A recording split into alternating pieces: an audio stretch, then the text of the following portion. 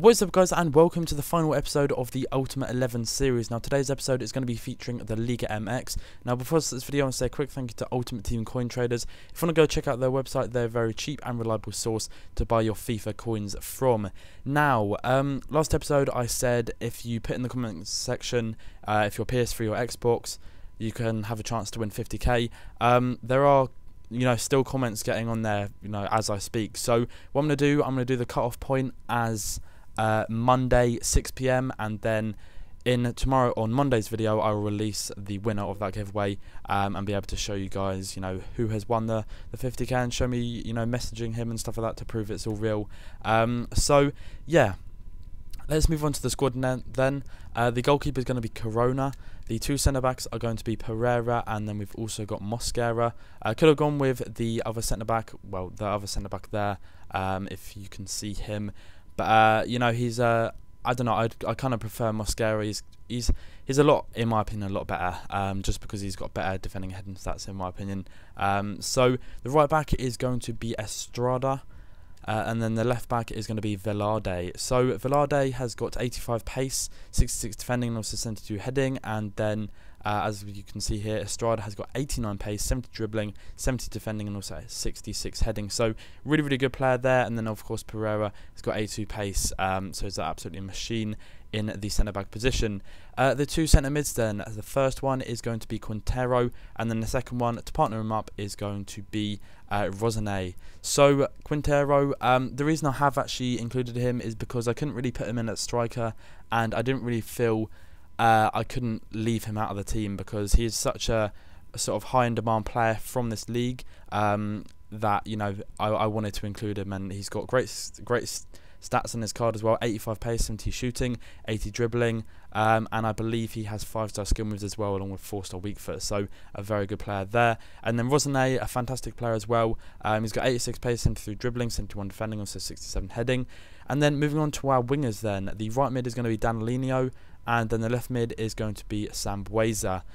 Two of these, well, both of these are very, very good players, but I will move on to more detail about these players when I get into the gameplay in a second. So the two strikers are going to be Benitez, of course. He's absolutely just default. He's like default to have in a Liga MX team. He's absolutely fantastic. And then the final striker is going to be Ray. You're probably thinking, why have you got this crap striker from Colombia, who isn't even a shiny card? And he's actually the top scorer in the Liga MX as we speak. So I thought I had to put him in because I do like to, sort of incorporate in real life, fit stats and stuff like that into this team. So it's not just all the highest rated players or the best players on this game because of how they play in this game. So hopefully you guys understand that, and he is actually a fairly decent player. But we're going to move on to some gameplay now, and I'll talk about the team in a second. See you then. Okay, so onto the gameplay side of things now. As you can see here, the first goal is with Pereira. I think this was the first goal that I scored with him. And then here with Benitez, he's actually got a really, really good weak foot. That left-footed strike into the bottom right-hand corner, you don't really see that too often with players of his rating. He's a very, very overpowered player, put it that way. And then Rosane here, he's got a fantastic strike on him. I really did enjoy using him.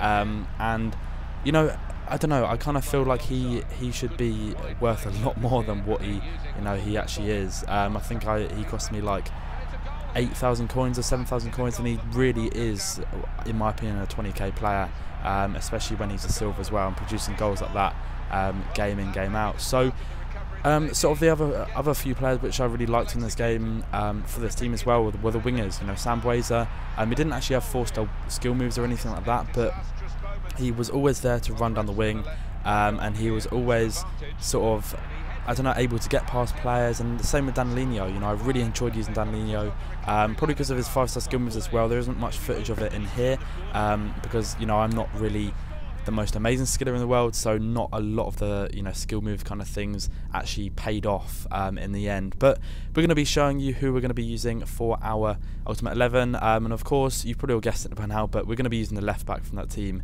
I kind of made this series a little bit annoyed, like I kind of mucked up this series a little bit, but if that left back space wasn't free, I would have chosen Danilo. As you can see there, has been put into my reserves now, but I felt like I should just fill that left back space.